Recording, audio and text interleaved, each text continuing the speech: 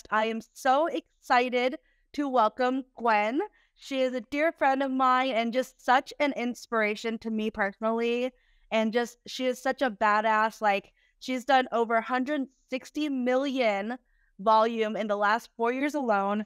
Her typical years are between 33 million on a bad year, up to 60 million on a good year. And she's aiming for 100 million this year just for her and her team. So thank you so much, Gwen, for making time, because you're such a wealth of knowledge, such an inspiration, and just so collaborative and kind. So I appreciate you making time to connect and share your insights and stories, because I'm sure you have so many of them over your years. And you still look amazing, of course, despite how many years you've been in the industry. You just started when you were like 10 years old, right? Exactly. Yeah. Thank you for having me. I'm so excited to be here. I just adore you so much. So, the feelings mutual. Yeah. I'm so glad we connected through our old, I call it my ex-husband, you know, our old brokerage. There are a few good things that came out of that, like relationships with you. But most of it was our ex-husband. We shared an awful ex-husband. We shared an ex-husband together. And yes, that's how we met. We can always have them to thank. Exactly. That's the one good thing that came out of it. It is. True. True. So yes, I'd love to learn. So how did you get started in this industry, and how did you get to where you are today? Like, was this your first career? Did you have another career or business before? And how did you build your business over the years? So I'm a native of Colorado, but I was living in LA, and I was an actress, and I was on set, and I led a group of women in entertainment. So we had directors of MTV, VH1, actresses, writers, and one of the ladies in that came had just sold her sound studio, Mimi Starrett, and I was pregnant with twins, and I had a 4-year-old, and I had just finished shooting a Sony commercial, and my stomach was killing me. And you know how you have the honey wagon where you go in? The guy who ran the honey wagon, my stomach was so big, I couldn't lay on the little part inside. So he laid a blanket on the side of where the grass was, and I laid down in between shooting and in between sets. And so I was leading this group, and I was just thinking, I'm so tired, my stomach is killing me. And Mimi said, I think you'd be amazing at real estate. And that was sort of the first time a woman believed in me. And I was like, really? And so she was with Sotheby's on Rodeo Drive. I got my license, and I closed 2 deals before I delivered the twins. And that's how I started, thanks to her. She's still in LA. She's still a top agent. I've seen her on $1 Million Listing, and I always laugh, and I'm like, Mimi. But it was really because of another woman believing in me and saying I could do something. That's amazing. And it's also, I think, not just, I mean, of course, someone believing in you is huge, but I also think it's the fact that you take action, right? That you were able to get that traction so quick. I know you as a person. I know you're like, go out there and get it. Give me a goal and I'll just go with it. Yeah. And because I was terrified. It was such a high failure rate in LA. It was like a 96 failure rate in the first time. And I was so terrified. And I passed the first time, but I had a little kid and I was pregnant, and I just wanted to do something that was merit-based. Didn't have anything to do with whatever looks or what you were wearing that day. And it's been really fulfilling. Yeah. She trained me. She taught me amazing stuff. So yeah. And so she was your first mentor basically in the business? Yeah. She was my first mentor, and she just taught me how to be gentle and kind while you're teaching and to lead by example. And really, one of the best ways I learned is she let me follow her and watch her interact with sellers, watch her go on a listing presentation. I mean, I was actually having people that were so excited I was in real estate, they were giving me clients, and I needed her to teach me with my own client. And so I sort of shadowed her and followed her everywhere and just watched her interaction and her finesse. And then, of course, you develop your own cadence. But that was the best way of learning, is being by someone's side and following them around. I agree. I think having the right mentor and shadowing is one of the best ways to learn. It's how I learned as well. And that's what I recommend to newer agents. But I also realized, like, through trial and error, that it takes a certain type of personality to learn through shadowing. It has to be the self-starters the go-getters, right? Because a lot of people are like, Yeah. they still don't get it, but I'm like, I can observe and shadow and learn from that. And I think you are You the same have time. to be ambitious and you have to have drive and grit. Yeah, If you don't, I don't know how you'll make it in real estate, exactly. sadly. And I also think something, for the faint of heart. oh, it's definitely not. But I think something else you shared that's really interesting is that like that people were so excited that you were in real estate, they were sending you clients and business because I think that shows like, I always tell agents, like, if you're coming from another industry or you're new to real estate, think about your current network, think about your current sphere, think about your transferable skills and who you are as a person. Like, we have agents in our team too that hit the ground running. And it's just because if you're that type of person who's already trustworthy, already likable, already competent, already has a reputation for being, accountable, for being a go-getter, people are going to want to do business with you. They're going to know, like, no matter what industry you're in, no matter what business you do, I trust that Gwen is going to kick ass, right? And so that's, I think, huge on your reputation as a person, and I think that's another important lesson in that if you are that person that already has that reputation and that character, people are going to recognize that and want to do business with you. And I always say respect is earned, not given. Oh, 100%. And I always been teaching lately, it's not really who you know, it's who knows you. If you think about it, it's who knows you that wants to work with you, that wants to refer you. Yeah. And you're right. All those people that took a chance on me, they knew my character and they believed in me. But your sphere is so important and who you surround yourself with. But you have to actually also perform. And that's the missing piece. You have to be able to perform. Yes. And because I think one of the most, I don't know if you hear this a lot, I've heard a lot where the people I feel like they feel almost entitled to do business with their friends and family. And I'm like, just because you're in real estate doesn't mean everyone's going to want to do business with you. But on the other hand, I've kind of I experienced that where literally everyone who knows me wants to do business with me. And they're like, how come? But I like my own cousin or my own brother or my own sister-in-law. And I'm like, because you haven't earned their respect. I was like, what kind of person are you on a personal note, right? Not just business, but like if you're planning a dinner party, are you like, do you have everything organized? If you say you're going to be at their birthday party or help them out, help them set up, are you going to show up and be there? Or are you going to flake on them last minute? Because if you do that in your personal life, people are not going to trust you in your professional life. Person of excellence. You've got to be a person of excellence, and you've got to have great follow through and great communication skills. And you learn this as a new agent. I mean, you fail and you succeed, and then you learn how. But really, everyone wants the same thing. They want to feel important. They want to feel taken care of. It's the biggest investment they're going to make, and you need to do everything for them and be in the details. And I think how it makes probably you and I different, because we're very similar, is that we do concierge things. We do things people don't think of or don't want to do. And that's called going above and beyond. And going above and beyond is what every person should be given in real estate. And also, it makes you a better person, but it makes you a better realtor. And that's how you get your referrals. I'm 100% referral based right now. Yeah, same with me. I have been. Yeah, it is because of what we provide, the experience we provide, the dedication we provide, and the excellence we provide. And I think that's what I would teach anyone in real estate is go above and beyond. I agree. It's one of our core values, actually. We have core values defined for our company, and one of them is called world-class service. And it's exactly that. Yeah. It's like, if you want to create a raving fan base and referral-based business, you have to provide world-class service, which means going above and beyond, not doing the bare minimum, and genuinely caring about people. And putting them first. Yes. If you put people before the money will always come. But you have to put the person and the relationship before the deal. Yes. And I agree with that 100%. I do the same. Yeah, I've been repeating it a lot lately, but it's like there's 3 keys to success in real estate. I say add value, care the most, and solve problems. That's it. I was like, simplify it, and that's really all you have to do. It's simple, but it's true. It's so true. Yeah, and so you've done amazing, and I know, like, I'm the same way where it's like I prioritize people over profit, purpose over profit. I've always done that, and that's, I think, what's allowed me to thrive. But of course, all the agents, new and seasoned, always want to hear, like, the numbers, right? So the metrics, like, what is the most you've made in a year GCI-wise? Because I know you had some killer years, so. Oh, over $1 million. Oh, that's amazing. And that's Yeah. just an example of what you can accomplish when you do what you do, right? Like, because a Yep. lot of agents, I think, they're like, oh my God, I want to make my first 100,000. I was like, you're dreaming too small.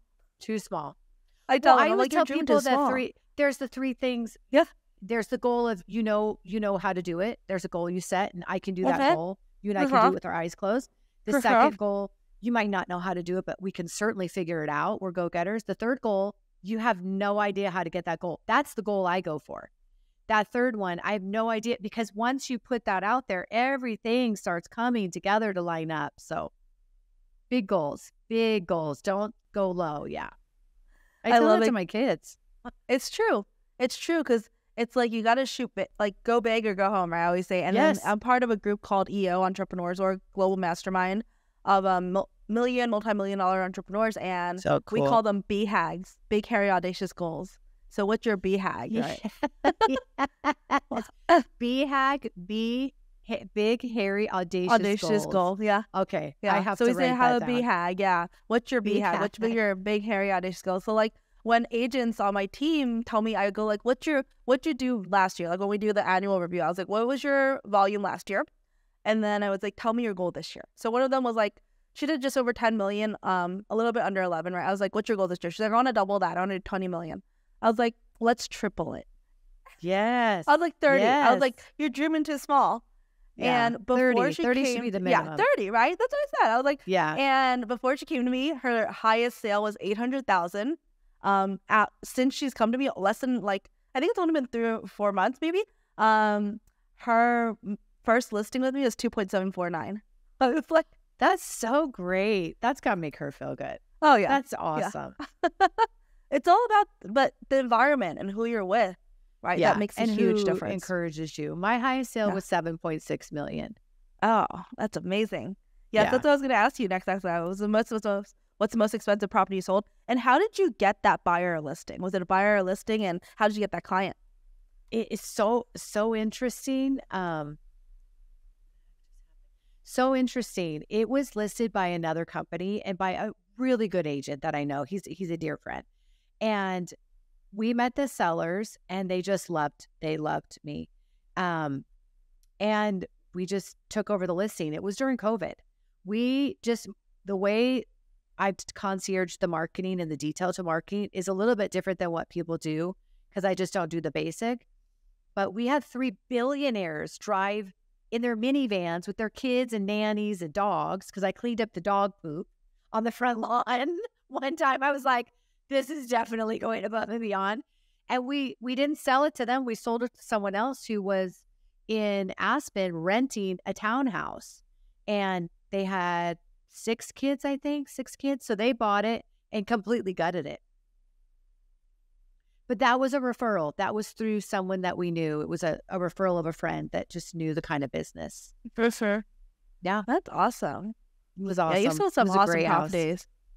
Fun properties. Yeah.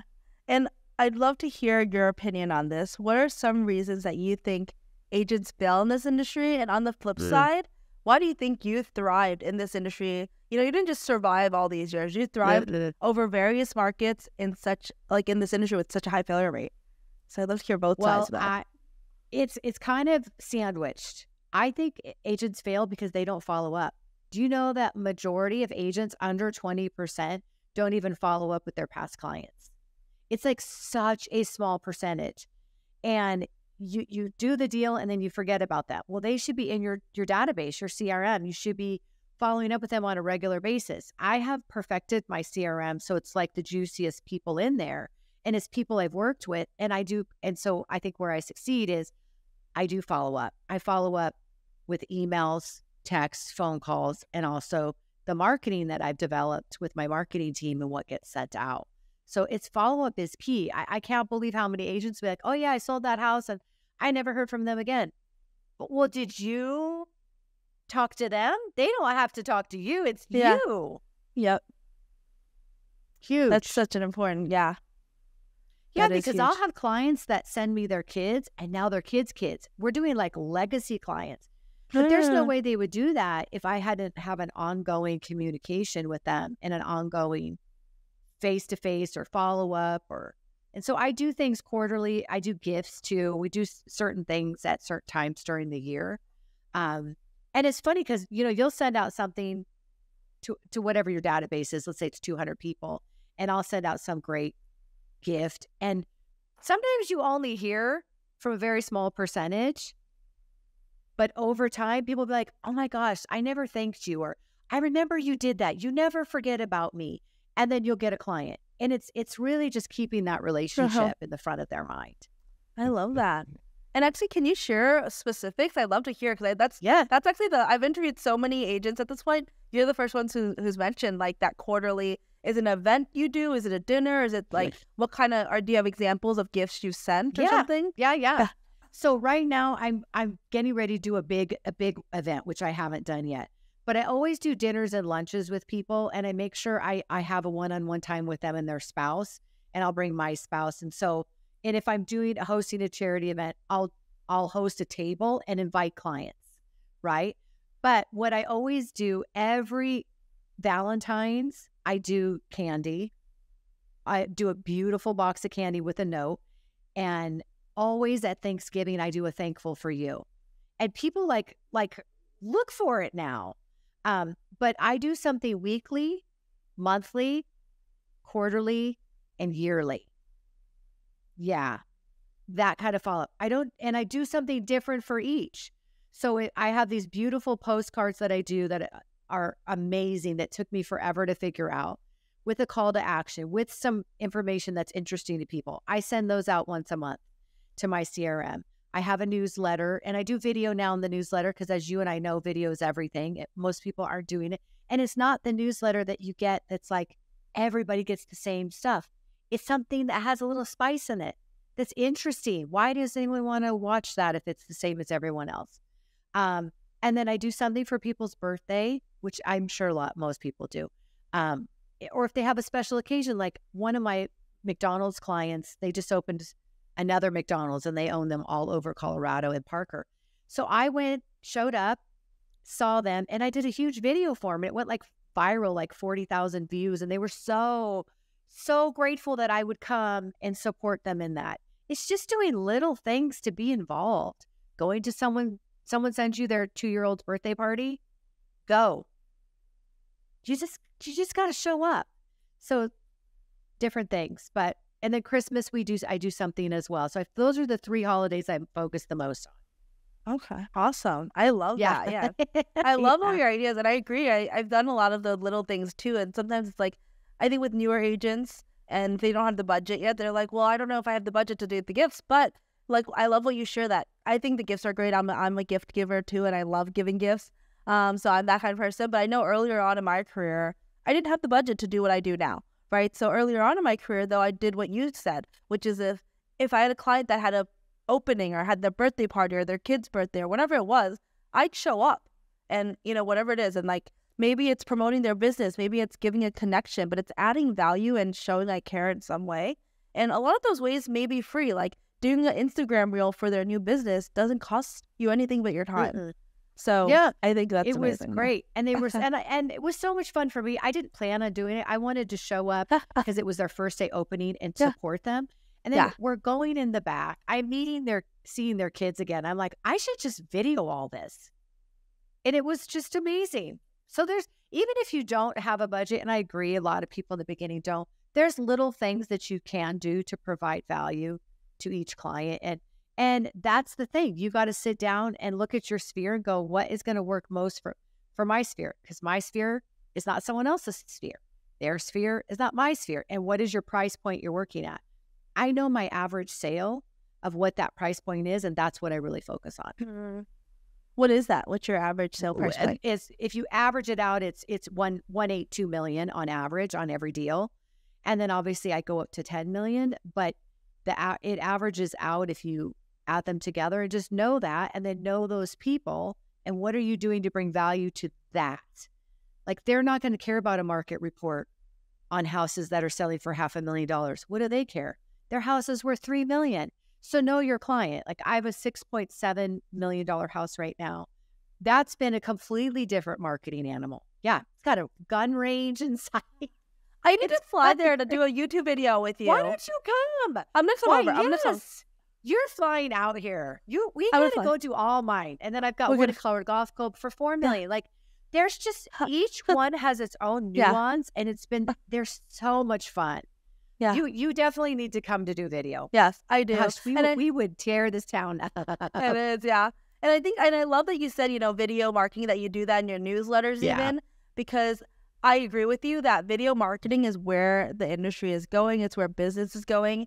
And the people who are not hopping on it, it's like adapt or die, right? You got to grow with the industry. You got to grow with the times.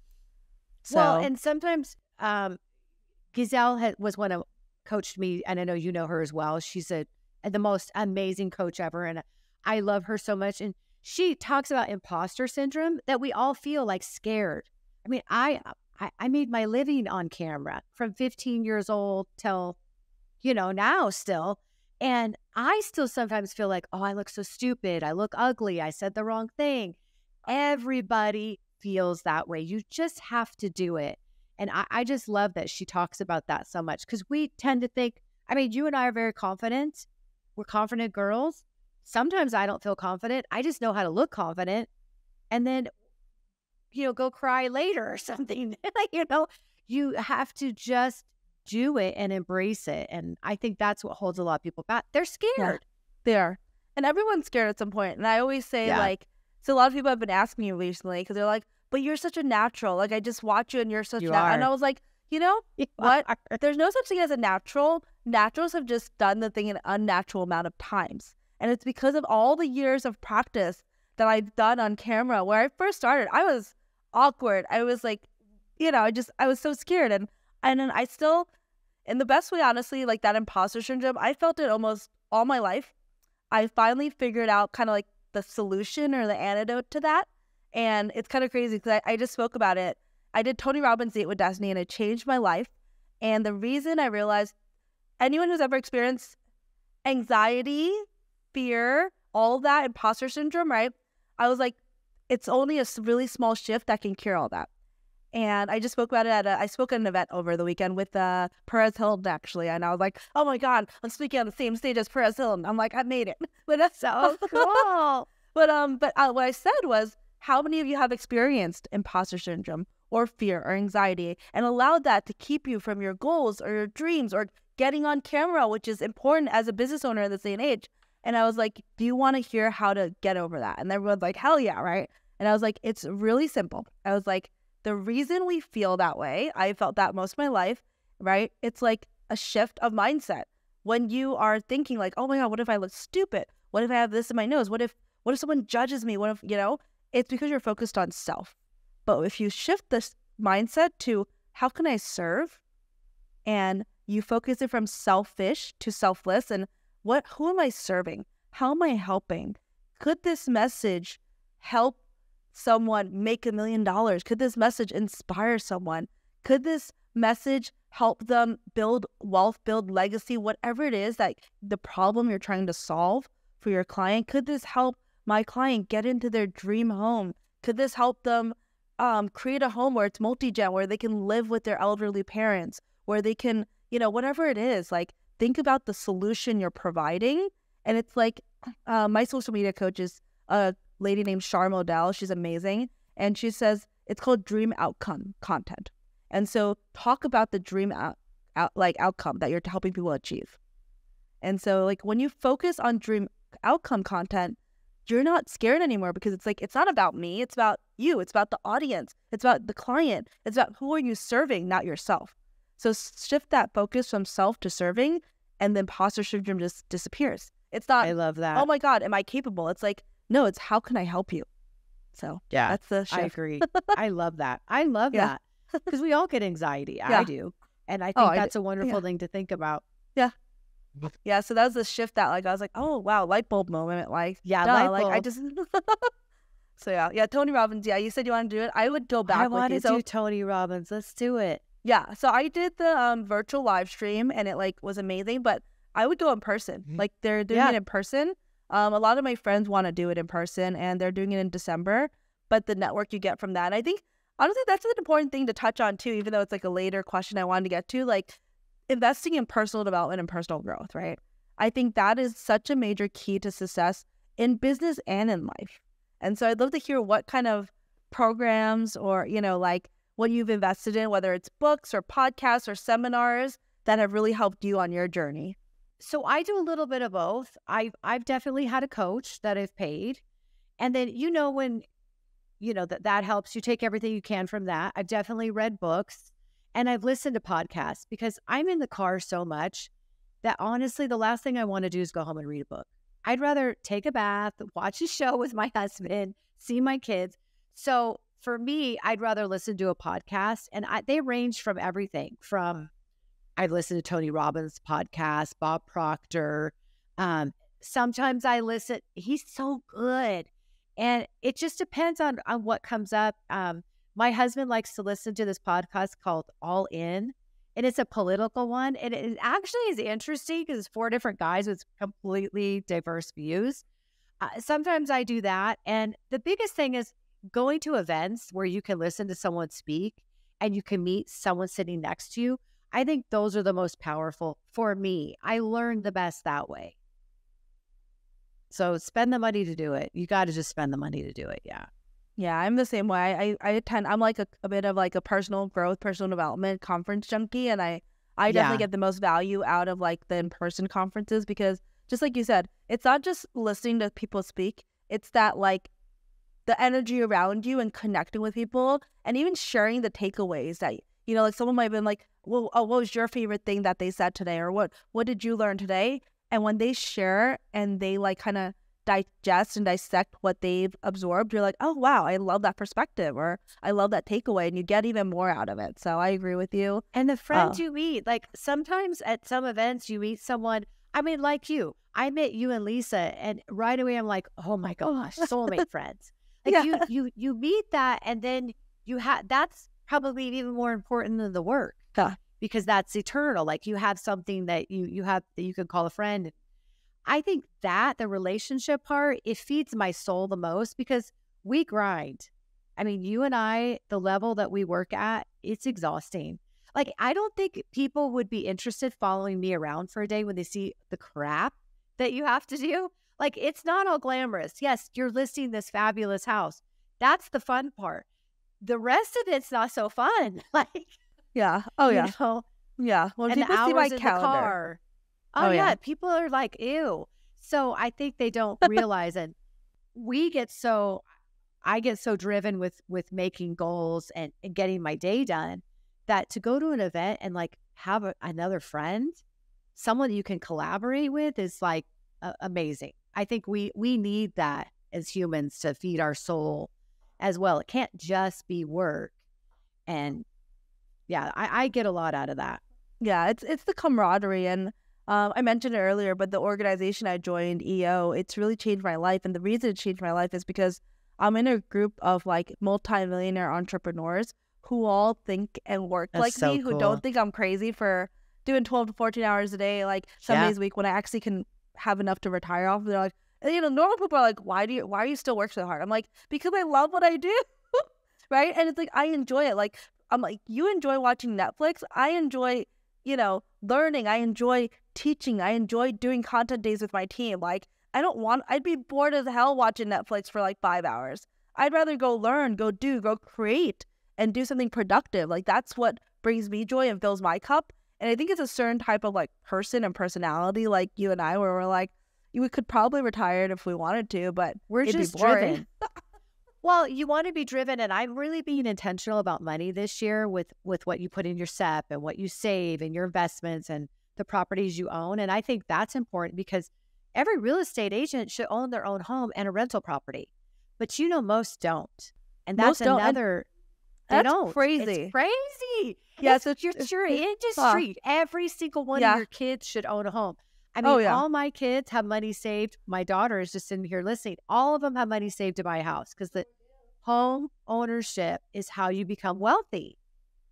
And you're not throwing away your rent unless, I have a rental property. I love it when someone wants to pay the rent because they pay my mortgage. Yeah. Yeah, and that's actually one of our biggest missions with Real Rich Women, is that we're going to teach agents how to transition and expand from just agent to investor, because we're such big believers in that. Like, my family I'm the child of first-generation immigrants, so I've literally been in the business since I was 12 years old because my mom was an agent for 30 years and an investor as well. And so I helped our family build our portfolio from the ground up. And we started with $5,000. Our portfolio is over 20 million today. Like, no other way can you go from 5,000 to over 20 million. And that's just our family portfolio, not including, I have investments outside of our family portfolio as well. That's just my stuff personally. And so, like, that's why people are like, how did you, because by the time I was 33, I achieved financial freedom. Like, I could retire if I wanted to. I'm like, because I invested, because I saved, I sacrificed, I lived really frugally for many years in the beginning, and I took all that money and invested into real estate. Like, when I bought my first house, in my 20s, I house hacked. I bought a 4-bedroom house. I lived in one of the rooms, and I rented out 3 of the bedrooms. And I basically, what I saved, like basically how I offset my mortgage, I saved all of that, and then I invested it into another property when I saved up enough for a down payment. And so it was like a rinse and repeat, and just growing our portfolio that way. And that's why it's like, real estate investing is huge. But I can't believe how many agents and even brokerage owners I've met. Like, some brokerage owners, like, they have like 30 or 40 or 50, even 100 agents, and they don't have their own portfolio. And I was like, how are you, like, how do you not own investment properties when you own a brokerage firm? Like, it's so weird to me. Yeah, you got to own stuff. It is good for us to teach because our first house was $265,000. We scraped our money together. We just got married. I was pregnant. We were so young in our 20s. We sold that property for just right under $800,000. And we bought our next house. We sold that. I mean, that is what people don't realize. In 5 years, you usually double. Yeah. Oh yeah. Sometimes more. So on the sometimes more. Yeah. So we started in residential. Commercial for sure. Yeah, we started in residential investing. Now our whole portfolio is commercial. One of the properties we acquired I think it was 2012. So it's been like 12 years now. But we got it a little over $3 million. It's worth over $12 million now. Like, it's 11 buildings. It's like this whole office park that we own. But we 4x'd our like value. This is like crazy, right? Yeah, that's crazy. But it's like, how can you do that? And the best part about investing is, like, in situations like that, that's how you build what Robert Kiyosaki calls tax-free wealth. And what tax-free wealth is when you increase the equity of a property, you could do a cash-out refi. And that cash-out refi is not income. And it's not a sale. So there's no capital gains and there's no income tax. And so you basically get tax-free wealth. You just pay the interest rate on that loan. And so we did a cash-out refi in the 7-figure range. And so we got basically to pull out about $1 million in equity tax-free, which is the hack of all the multimillionaires, which is awesome. That's a good hack. And see, I don't even know that hack. Commercial, I don't know as well. And that's what I want to embrace now later in my career. But I think that's amazing. That's so amazing. It's great. Yeah. I'll teach you all about it. It's awesome. Yeah. It's fun. Yeah. You can do it. I mean, that's the thing. Like, it's always something that you need to, because you have the cash flow, right? So I say with commercial real estate, the thing is you have to understand it's high risk, high reward. You need a lot of cash and capital because the down payment required is so much greater. Like, it's usually, so instead of like residential investment properties qualify, it's usually 20 to 25% down. On the commercial side, it's based on the NOI, so that operating income, and it's based on a DSCR, debt service coverage ratio, of that NOI. And so based on the interest rate and the NOI of the property, your down payment required might be some random percent, like 35.2% or 36.9%. Right, so you have to have the cash to put it down. Yeah, because if you're talking about a $5 million property, that 10 to 15% is going to be a huge like, that's a lot more cash than required. So, and then the working capital too, you definitely want to keep high 6-figure reserves because we've had repairs come up at our properties where we're like, that's a $50,000 problem that we have to just shell out. Where I'm like, oh, lovely. So unfortunately, that's the reality of things. So I'm like, unfortunately, there's no home warranty policies that can offset the big repair risks like you do in residential. And so I think residential investing is the best if you don't have as much capital and to start out. But once you have the cash and you have the cash flow, then commercial is definitely more lucrative.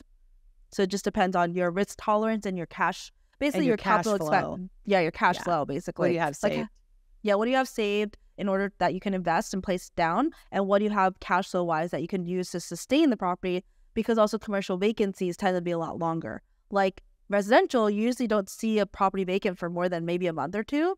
Commercial, you can have vacancy for over a year, sometimes over 2 years, because it takes much longer, because the lease terms are 5, 7, or 10 years usually. So once you get a tenant in, you're kind of good for a few years, but in the beginning, you could be like 12, 18, 24 months where you're looking for a tenant, and you got to be able to carry that vacancy. You have to, yeah, exactly. You have to have the wherewithal for that one.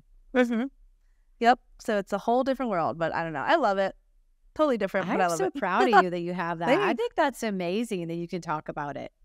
I think that's great.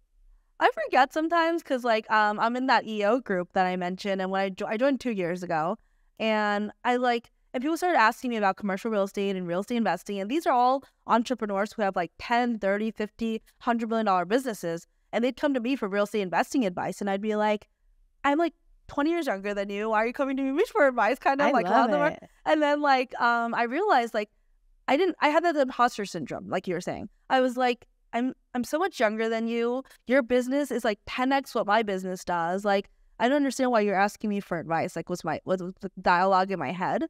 And then I realized, well, they're an expert in their maybe tech company, but they don't know real estate. And I grew up in this. Like it's like what I live, breathe, and ate, right? Like I'm like, I've been in this, even though I'm in my 30s still, but even though I was like 33 at the time, I was like with over 20 years of experience because I've been working with my mom since I was 12. Yeah. And so luckily, and we can help girls with sales. Any sales you and I can help people with is the thing they don't realize with real estate. Yeah, exactly. And so it's just like, I didn't realize how much I knew because I guess I grew up with it. I thought everyone just knew it until I got into that group. And then these multimillionaires were asking me, and I was like, I'm very confused. Yeah. But so I was like, it's that imposter syndrome though. We all live with it. Like I said, I lived with it where I was like, I don't understand. I'm not sure why you're asking me for advice. I feel very awkward that like people wanted me to go to lunch with them. And I'm like, you just sold your business for like $18 million. Like, why are you asking me for advice? Like literally, like someone like had an $18 million exit and they're like, well, I'm thinking about investing in real estate because I just sold my company for $18 million and I don't know what to do with it. So can you tell me? And I'm like, yes, okay. I actually can. Yeah, I can. But at first I was definitely intimidated by it. I was like, how did you sell your business for $18 million? I want to learn. I want to hear that story first. I want to hear that story. I know. I want to hear that story first and learn how I can sell a business for $18 million. and then let's talk about real estate right now. But so when I had those, like, I would be like, oh my God, why is this person coming to me for advice? So I don't know. I think I share that just to say, like, everyone, just like you said earlier, feels the imposter syndrome, right? And so it's perfectly normal to feel imposter syndrome. Like we've all been there. And I think a lot of agents want to know this one. So how did you get your first clients, like your first 1, 2, 3, 5 clients as a brand new agent? And then now that you're established, where I think you said referral based, right? Where did your last 5 clients come from? Probably all referrals. Yeah. So how about in the beginning then? Where did you get your first few clients from? So my first client was my friend. He had just gotten married and they didn't have any kids yet. And I had, the twins and my son, and I was still pregnant. And he just loved me as a person. We'd been friends for years, and he took a chance on me and said, well, I'm looking to buy a house. And I said, well, would you consider letting me find it? And he did. And my mentor at that time, that's where I shadowed her on that whole deal. Because, when you're brand spanking new, you don't know how to do anything. So really my first few clients were friends. It's like, who loves you? That's who you have to say, take a chance on me. But they saw that it was something that was really natural for me, and I loved it, and I was good at it. And then now, yes, it's the referral base. It's the friend of the friend. It's the daughter. It's the neighbor. It's even your vendors. Like right now I'm looking on a little property. One of my daughter's girlfriends is buying her first property. And she called me and she's like, I know you don't do this price range, but would you? And I said, oh my gosh, that's like such an honor. It's your first house and you're 22 years old. Yeah, I'm going to help you. That's amazing. So we're going out tomorrow, but like it's all referral. You've got to do the referral. I don't do the cold calls. I don't do the expires. That to me sounds like death. It's not my personality. Some people I think like that because they don't have to have the contacts, but I would not be doing real estate if I had to do any of those things. Yeah. And I love that you said that and share that so candidly, because I think a lot of these, I call it male pale and stale gurus in this industry, like the Mike Ferries of the world, are all about the cold calling and all that. And I'm like, I can't do it. That's not me. And it's like, and it's okay if that's not you. And I always tell agents, I was like, there is no one size fits all. It's kind of like ice cream flavors. Yeah. Everyone has different preferences, right? Like, it's like you could like cookies and cream ice cream, or you like chocolate or mint chocolate chip, right? Everyone has their own preference. And so there is no one size fits all. It's what fits with your personality and your preferences. And that's what's going to make you happy. That's what's going to allow you to thrive. And so you and I are very similar, of course. Like, we're both relationship based. I would not want to be pounding phones and cold calling FISBOs. Like, I'm not salesy. My thing is serve, don't sell. Like, and so what I do is I do serve. Yeah, serve. Exactly. Serve, don't sell. Yeah. And so you and I see your content, and I love your content. And it's like exactly that. It's like we share valuable information and we attract the clients. We attract the referrals, right? And so that's in alignment with me, and same with you. And also relationship building, like you mentioned, and just going to people's birthday parties, you know, hosting community events, sponsoring a table at a charity gala, and inviting your friends, you know, and things like that. I think that's really where I thrive and where you thrive. And I love that you share that, because I think a lot of people are afraid to say like, oh, I don't cold call. I'm like, no, what's wrong with that? I don't. You don't have call. to. I don't never, like ever in my history of doing it, because that's not. I don't want to talk to someone that wants to hang up on me. Plus, how do I know I want to work with them? That's the other thing. Wow, how do you know they're not a creep? I don't want to do that. If I meet you and like you, and I see your house, because I've gone on a listing appointment and I can refer that person out if I don't feel it's the right fit for me, because all personalities are different. So yeah, I would say, one of the girls that just came on my team is the sweetest girl, and I love her so much. I have Megan and I have Sierra, and Sierra's mom is a really good friend of mine, and she got her license, and she was working through someone I know who's a really great guy, but his business is cold calling. So she was in a room all day cold calling. So the mother-in-law called me. She said, she's dying. What can we do? And I said, I'll hire her. So I brought her over, and now she's shadowing me and helping me with showings and everything and learning. She's just like, oh my gosh, I do want to do real estate because this is what I want to do. I said, yeah, no one wants to get hung up on and told, screamed at all day long. That's really hard. And if you do like it, you're an amazing person. Like, keep doing it. So yeah, and I think everyone's person, just like you said, and I kind of going back to what you said way in the beginning, about being like gentle and kind, right? Your first mentor. I think it has a lot to do with that, where part of it is like there are some women who are really in their masculine energy, but I feel like most women, I think our nature is to be more softer, and you could be soft and strong. You could be gentle and kind, but still like a badass bitch, right? That's the way I say it, right? Yeah. And a boss babe. You can do all that. Still be gentle. Yeah. Yeah, and you can still be kind. You can lead with love and kindness. And people who are like that, I feel like we don't want to be that, like, shove it down your throat, that cold call. I feel like that. I think there's a place for cold calling. Like, for instance, if you're trying to uncover an off-market opportunity that's very specific, like your client wants a home in this community and there's if you're doing it for your client, for sale, yes, that's different. But to get clients, I agree with you. Yes, you're serving that person, so then you don't feel like it's soulless, and that you can take someone hanging up on you because you're doing it for a greater purpose. If you have a greater purpose, and there's also, and like, look, some people have to do it. They're starting out and they don't know anything else, and I totally understand that.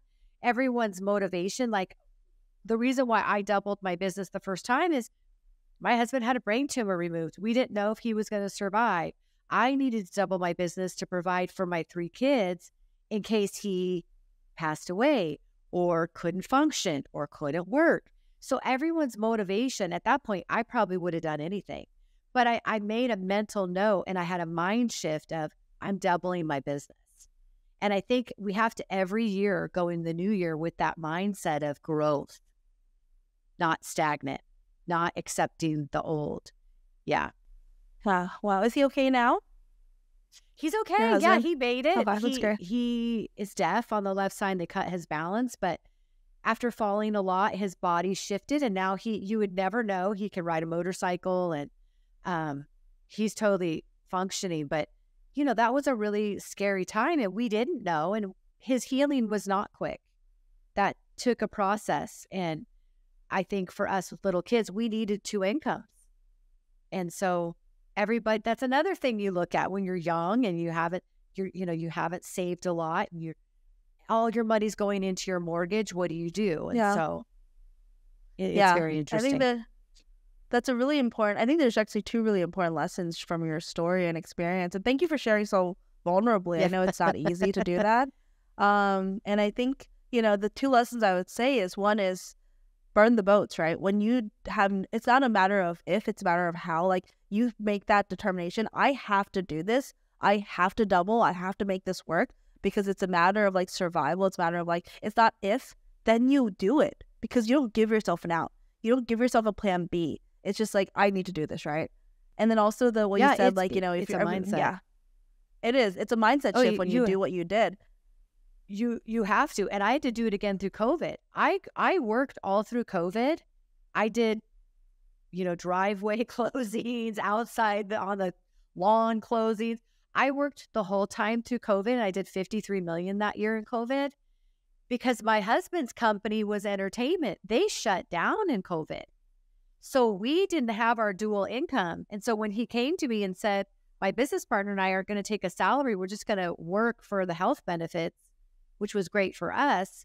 I went, okay, well, we had our budget. What's the other part of the money? Where's that coming from? Because, we weren't unequal. It was a shift. And he said, we'll just use our savings. And I went, oh, no, we are too old. Do you know how hard that would be to make that back? So then my mind shifted again. And I just said, I want to cover everything now. I want to shift it to everything. And so that's how we got through COVID. It was rough, So I think mindset is so powerful. You can do anything if you, like you said, you give no way out. There's no chance of failure. You are only going forward and succeeding. And I think people forget that. You have to think powerfully, and you have to believe in yourself. Yeah. Oh, yeah. There was like a period of time where I was stuck like in 150,000 a year. And then I like did a Tony Robbins program, and I went to 300,000 next year, and then 600,000 next year. Yeah, so it's like mindset. It's all mindset. And I realized that. Yeah. And I went from, it's a double cards. Yeah. I say them every day. I pull them out. If I'm feeling down, I pull out my card and I just say my mantra, and then you move on. You just don't let your mind go into the gutter of despair or doubt, self-doubt. Yeah. I think, and I love that you say that you pull them out every day too, because I always say mindset training is like going to the gym. Like, you have to do it consistently. Because some people think like, oh, I'm going to go to one seminar or one conference and it's going to change everything. And I'm like, it will, but you have to still maintain it. It's kind of like if you did a detox or a diet and then you go back to eating like shit, guess what? You're going to go back to feeling like shit. And so it's the same thing. Or if you're going to the gym consistently and all of a sudden you fall off for 5 months, you're not going to feel the same. And so the mindset thing is a consistent every day, every week kind of thing. So yeah, it's huge. I have a vision board that's on my counter in my bathroom that I looked at. Because, we're in a negative society where people are negative. They're not unfortunately, positive. And so we have to create that for ourselves. Oh, yeah. I have a vision board too. And some days you do feel down and you feel, you do. They're so important. You feel like you're getting kicked in the teeth, and you might have a down day and you can let yourself feel it for a second, but then you have to be done and move on. So I have like 20 cards. They are like 30 and torn, and I just say them in the card, flip them over. And that's when you put on a podcast like Tony Robbins or Bob Proctor, or, something that's going to cheer you up, because we have to be filling ourselves with positivity, because the world is negative and they want to see what you can't do. And I just get so tired of, I can do whatever I want to do. You can do whatever you want to do. Yeah. As long as you believe it. It's like Bob Proctor have to says it, right? believe You it. know, if your mind can conceive it and if you can believe it, then it can happen basically. Like, That's and how we I got an agree. airplane. People are like, whoa, I'm like, how do you think we got an airplane? Someone thought it. Someone told them they were nuts. Yeah. They thought I could do it anyway, and they did it. Like, Yeah. we just have to remind each other and also building each other up. It's so easy to like rip someone a new one. Why can't it be just as easy to pay someone a compliment? So I really want to be intentional about that too. Like, where it's paying a woman a compliment, it's nothing for you, but it makes her feel so good. When someone takes time to say something to me, I just think that's the greatest compliment, that you take time to tell me that. And my daughter is great at it. She compliments everybody. I'm always like, gosh, that makes me feel good to see her doing that. That girl probably feels so good.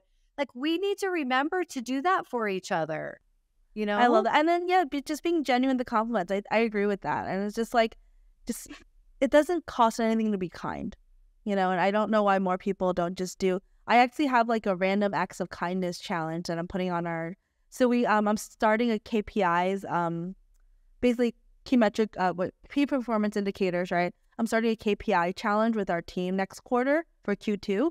And one of the KPIs I have on retention and referrals is random act of kindness with a past client. And I was like, what that means is, okay, like you all probably are connected with a lot of your past clients on social media, right? I was like, stalk their stories a little and see what they're up to. Like, I was like, if I have a client or a friend, even if it's a friend, right? Let's just say, so past client or sphere of influence, random act of kindness. And so, for instance, if I see that my friend's like, oh, I'm feeling sick, like, and I know where they live, I'll DoorDash them some soup. It cost me like, what, $20 with tip and tax, right?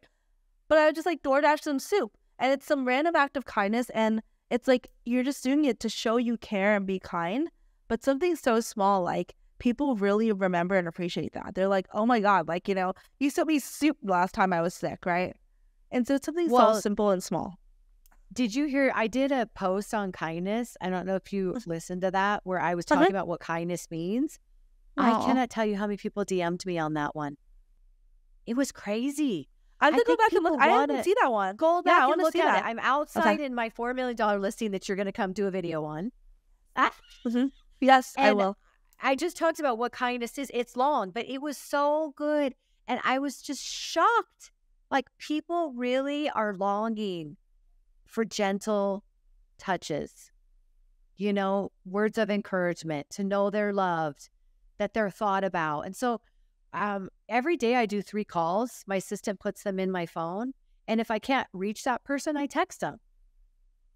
They don't always respond, but it doesn't even matter. It's that you were thinking of them, and it really was. I was, you know, you think of them all the time. And I think it's super important. Yeah, you got to watch that video and let me know what you think. I know, I have to watch the video. And it's a good one. Yeah, and it's just about authenticity, vulnerability, and that kindness. And I did one, let's see, it was a few months ago, but I experienced, like, I was like severely depressed at one point, like last year. And I did a video on it, and I was like, you know, no one talks about the tough times, especially as business leaders. You don't talk about the anxiety and the depression because you don't want to appear weak and you don't want to appear like you're incompetent. But how many people are going through it? And if you just share it and connect it, and like after, I didn't talk about it until after I was out of it. But then when I started talking about it, a lot of my friends and clients were like, you know, I was feeling that way last year too. Like because a lot of my friends are entrepreneurs. And so they're all like, my business was struggling and I thought I did something wrong. I thought I'm incompetent. And then when we all started talking about, like, no, we all had a shitty year in business, like, you know, and so. Last year was rough. Yeah. And when you start talking about that and being candid, being kind, you build that camaraderie and that rapport and that trust and that, like, support system, because people are like, wow, you know, I didn't know I needed this, but thank you for sharing. Thank you for, like, that, because now I feel like, okay, I don't feel like I'm the failure. I feel like, okay, it's not just me, right? So I agree. It makes it, and it looks so great. You're doing all these houses in your life. So you're working with all these athletes. Your life's so perfect. Well, last year, I've never dealt with anxiety ever. Yeah. I had debilitating anxiety. I had a couple things happen to me that almost put me under, where I was like, I'm just going to check out of life. I'm not going to do real estate. It was horrible. And I learned a couple things. that the whys, who hurt you, who healed you, who helped you, that's a powerful thing when you're totally in the crapper, when you're in the pit of hell, to see who comes around and to see who doesn't. That was really eye-opening and horrible. But also to get through it and be able to say, I have talked about it on Instagram about how last year was rough, a couple low points, but I think it's good to be successful like where you and I are at, and to be able to say, yeah, we felt anxiety where I literally didn't want to get out of bed. Oh my God, me too. And I never felt like that in my whole life. Anyone. Yeah. No, I was crying all the time. No. I was scared. Yeah. And literally I held on to a scripture. I went in and someone said this scripture, and and I had felt dread. I didn't know how to explain to someone. All I feel is a sense of dread. And this scripture said, she's clothed with strength and dignity, and she laughs without fear of the future. I was sobbing, and the guy next to me was sobbing because clearly it moved him too. I'm telling you, I would say that every day. I'm clothed with strength and dignity. I laugh without fear of the future as I'm crying, because it was what got me through. And I think it's good. We have shared it. I never want to go back to that. Yeah, same. Ever. I never want to go back. But I was the same. I was like, I never experienced that kind of anxiety and depression. And I would just be like crying and like, I was like playing my mantras and my meditations and trying to get out of it. And it's me too. It didn't work. It's kind of I kept trying. Yeah, me too. Well, what I learned through that is sometimes you just take a step forward. Yeah. All you can do is do what you have to do for the day. So I write my tasks out the night before. So I made myself do it. And then I'd come home and get into bed and be crying. And my husband would be like, we got to get through this. Yeah, I know. It was rough. It's crazy. I know. I felt the same way. And I was like, and my husband was like, are you okay? Like, he's like, but I think it's crazy when you start talking about it. You're like, wow, other people have gone through this or are going through it, but we were all afraid to talk about it at the time. And so I think it's like, it's you are afraid to talk about it. Yeah. The kindness and vulnerability are huge, and that authenticity. And the authenticity is what really allows you to connect with people on a deeper level, I think. But also it's what, I don't know if you've gone down the rabbit hole of this, but there's like the human vibrational frequency scale, and authenticity vibrates at the highest level. And so that's what attracts all the abundance and all the good into your life, because you're living in your authentic power. So I got to say something about the vibrations and stuff. It's interesting because I've been studying that a lot, and all of that to get out of that stuff we had last year, because you're low. Yes, vibration. You're way down here. That was me last year too. You get up, but I will tell you, when you are being positive and authentic, I will literally think about someone. I will and be like, huh. And they will call me the next day. Oh, yes. Or think about someone and I'll call them and they'll go, I was just going to call you. Like, I really think we have to pay attention to those signals and signs more. Oh, yeah. You know what I mean? Because I think that they're so, and I think that's because we are out of that. Yeah. And we've raised it up. Yeah. Yes, I agree. Being authentic. I'm not attracted to inauthentic people. Yeah, me neither. And that's, I was like, it's so funny. I think we dove down the same rabbit hole last year trying to get out of our funk. I should have called you. We should have called him, right? I don't want to crying on the phone. You're like, get out. Like in bed. Like, I was like, yeah, I would come home. I'd get home, I don't know, 4:35. Yes. And I'd put my pajamas on and my husband would be like, really? I'm like, really? Yeah. And I cooked dinner in my pajamas, in my slippers. It was bad. Yeah. It was a bad, yeah. It was a bad year for me too. Yeah, same thing. And I was like, this is so unlike me, because I think you and I are similar. We're very positive go-getters, like usually out and about every night, like at networking events. And so my husband was like, are you okay? Like, you're like not going out with your friend. You're like, that was me. That was me. I was just like, I could barely take the dogs on a walk. Yeah. It was terrible. Yeah. It's crazy. This year is much different and better. And, it's still a weird market, but it's still thriving and I'm still doing great. But it's a different energy, completely different energy. And a lot of it, I will tell you, is sometimes when your garden is wet, when God weeds your garden, removes people. Sometimes that is part of it. Like, I had some interesting things last year, and this year is different. And then who puts these amazing, I think you have to value the people that are in your life and you've crossed paths with, and be intentional about letting them know how important they are. And that changes everything too. It's weird. It's really I agree. interesting. Yeah, it is. Yeah. No, I agree with you wholeheartedly about vibration. so many things. We're definitely like soul sisters and kindred spirits. Totally. Like, ever since that day in Cherry Creek in the office, Yeah. in the office when we Yeah. sat there, we were like, oh, I love you. And you're like, I know. I love you. You're on your way to Aspen, and I Yeah. met your husband. yeah. I know. When you I left, was like, I was oh my like, dang, she's it for me. Yeah.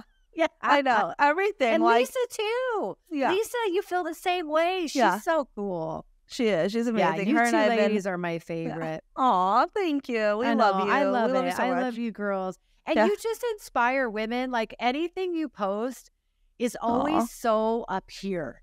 It's like, yes, that's what I want to reach for. And it's a good reminder to me to do that too, because I Mhm. think we want to have like momentum to know we can do it. Yeah. So Yeah. I love seeing it. I can't wait to come to your event. Aw. Yay, I'm so know. excited. I'm so excited to have you part of so our. excited. Yeah, we're starting Yes. this ultra, so I'll keep you posted. We're Okay. gonna be starting like a really high ticket, because actually a big part of it was based on your feedback. So thank you for inspiring it.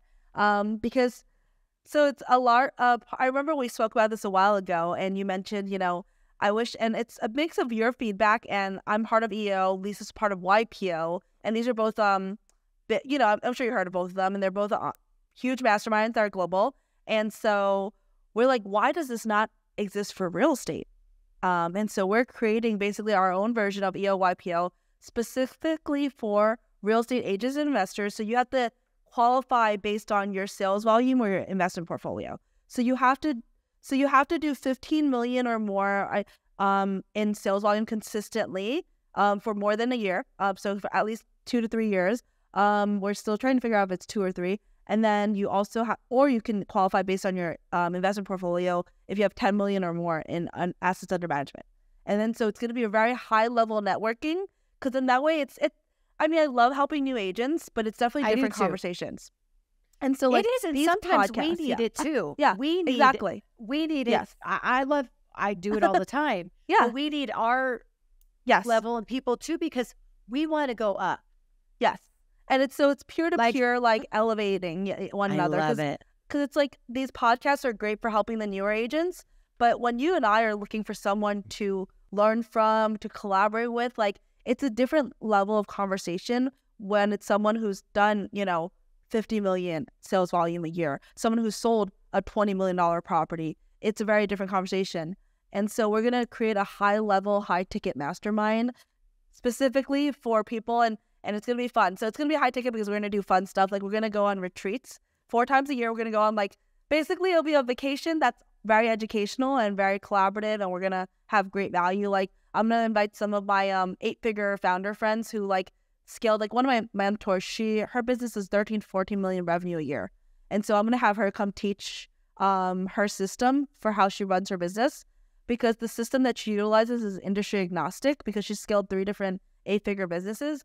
I'll actually share it with you. I don't care. I'll share it with you. I know you. I'll email it to you. I created a matrix based on what she taught me that is the simplest way to run your business. So I'll email you the. I'm send actually. me. That's I gotta see I'll it. send it to you. It's really easy. See, I love it's that so because awesome. it's hard for you and I. I mean, Yeah. you have those YPOs and the one you're a part of. Yeah. I don't have that here in Colorado, and that's the one thing we're lacking is the mastermind. Yeah. For the high level mastermind for women. I 100% agree. Yeah, so that's what we're doing. We're creating one I can't wait. Specifically for women in real estate, agents and investors that income or asset qualify. And so it'll be people who are seasoned and established and have the experience and the stories and the networks and the resources and connections to share with one another.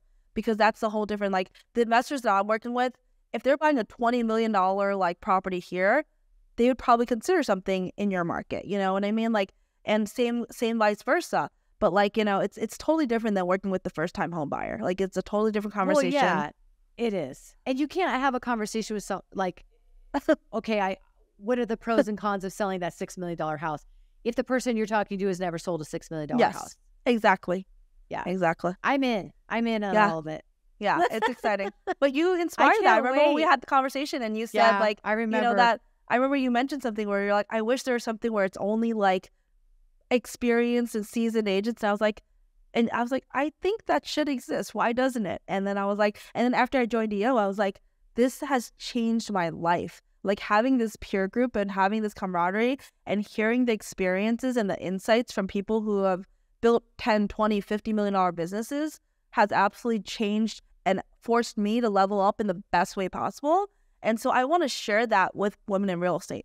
And same with Lisa, where she's got YPO. And we're like, wow, like being in these mastermind groups, it's the value I've gotten out of it, the money I've paid is tenfold. Like, I don't even care. Like, people are like, how much do you pay? I was like, I stopped counting after year one. Like, I just on auto pay, I don't care, because the ROI I get from that group is so insane that I don't even check my credit card statement. I'm like, it's chump change compared to the value I get. So that's amazing. It's amazing. I can't wait. Yeah, so I'm so excited. So thank you for inspiring that. That's part of your doing welcome. And your feedback.